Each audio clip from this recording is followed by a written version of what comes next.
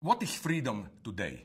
In order to be actually free to do what I want, I certainly would like to have state and other bodies taking care of things not only without my choice, but even without me knowing about them.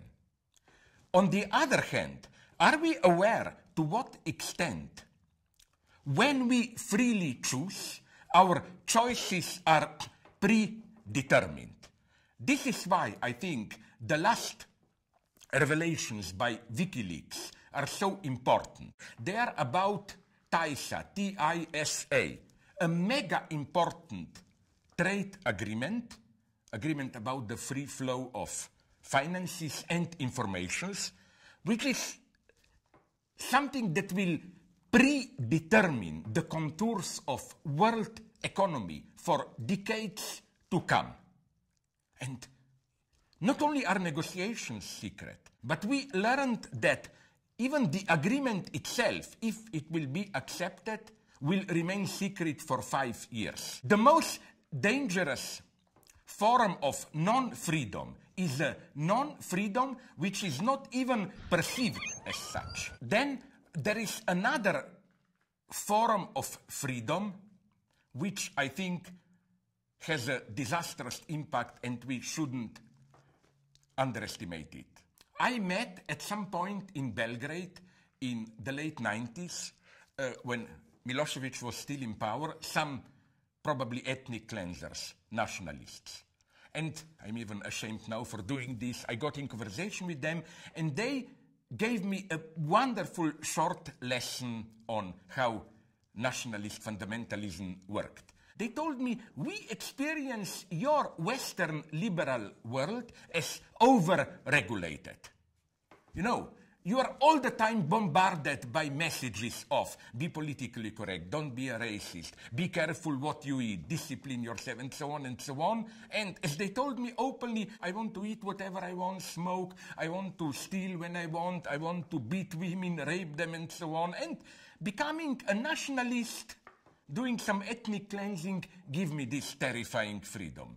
This is why I was not surprised when I heard that in the area of Iraq and Syria controlled by ISIS, it's not just religious fundamentalism. There are also gang rapes, tortures, freelance killings, and so on. You see, this is the problem of fundamentalism. It's not just there is no freedom. There also is this kind of false freedom, the explosion of this obscene freedom. For me, the highest form of freedom is love. Here I'm a pathetic old romantic. Love basically means that you totally dedicate yourself to one other person. You renounce one of the key freedoms of choice to exchange sexual partners and so on. Now comes my surprise. This freedom is now gradually taken from us. I think our ideal today is love without the fall.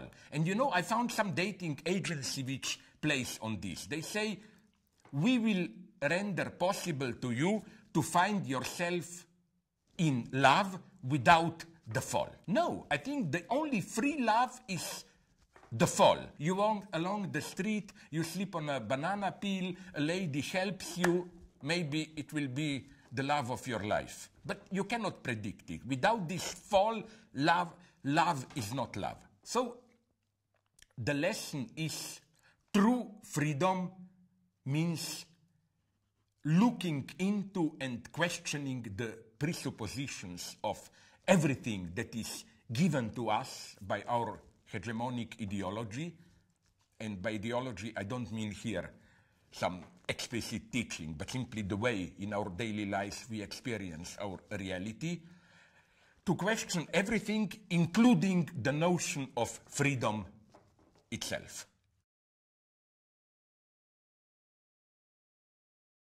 There's a lot wrong with the world at the moment, isn't there? Can we agree on that? Let's not get into the specifics of what, for God's sake.